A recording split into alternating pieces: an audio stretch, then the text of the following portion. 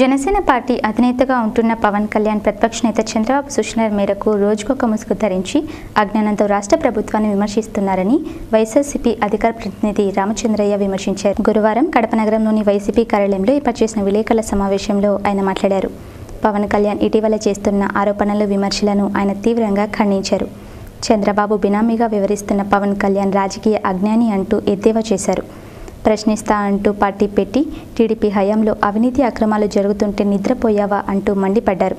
గత ఎన్నికల్లో చంద్రబాబుకు అనుకూలంగా వామపక్షాలతో కలిసి ప్రచారం చేసి ప్రస్తుతం ఆయన సూచనలతోనే బీజేపీతో జతకట్టాలని చూస్తున్నారన్నారు.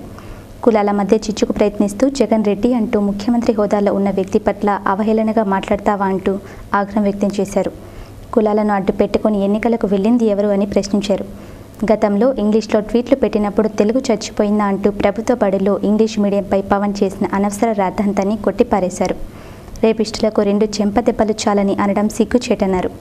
ప్రజల్లో అభిమానం లేక పోటీ చేసిన 2 స్థానాల్లో ఘోర పరాజయం చెందిన నీవు నీ స్థానం ఏంటో తెలుసుకుని మాట్లాడాలని హితో పలికారు. ఈ సమావేశంలో వైసీపీ నాయకులు తుమ్మలకుంట శివశంకర్ తదితరులు పాల్గొన్నారు.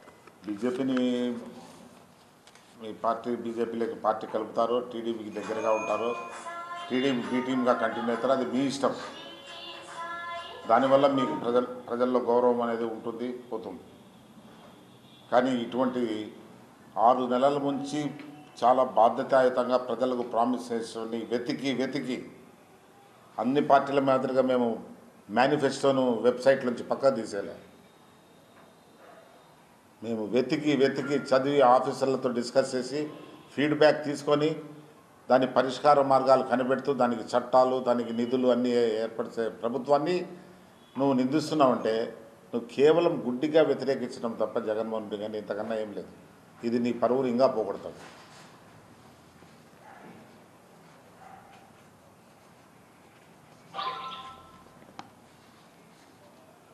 ఓకే,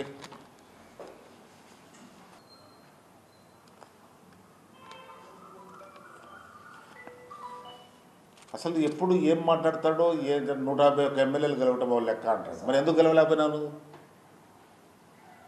అంతమంది క్యాండిడేట్స్ని పెట్టి ఒక్కడు గెలిచేది కష్టమైపోయింది నీకు. నువ్వే ఓడిపోయినావే 2 చోట్ల. తేలిగ్గా అనేస్తావు 151 మంది గెలవటం ఒక లెక్క అని.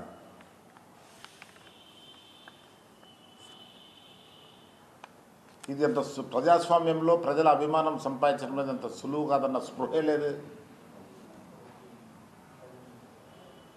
వినోర్ the peoples confidence is not that easy అనేది రియలైజ్ అయ్యిండాలి.